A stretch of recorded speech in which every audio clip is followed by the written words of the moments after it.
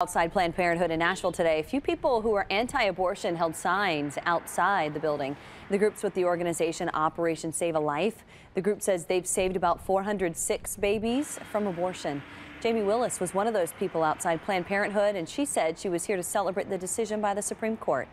I made a decision when I was 19 years old that I had an abortion, and I wanted to be able to help women because the effects of the abortion does not end when you walk out those doors. Through this organization of Operation Saving Life, we're able to rescue these babies and also help them put up for adoption.